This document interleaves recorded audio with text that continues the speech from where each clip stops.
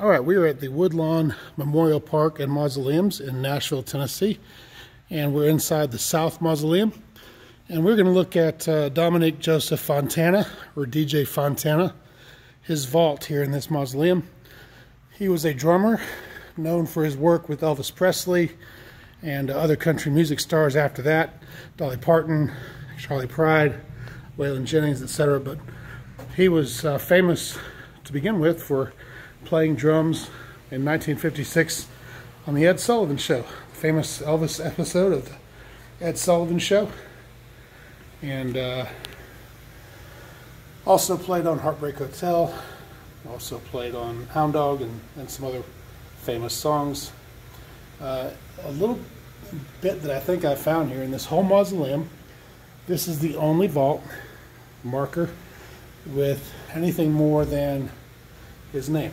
And right here, as you see, it says DJ Fontana, March 15th, 1931 to June 13th, 2018.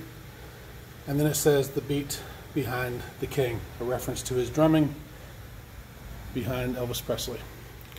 And everybody else just has their name, dates. Some may have a cross, but in the whole place, which is 2 levels, and I would say hundreds, if not thousands, probably thousands of vaults, this is the only one with some sort of an extended reference to who he was and what he did.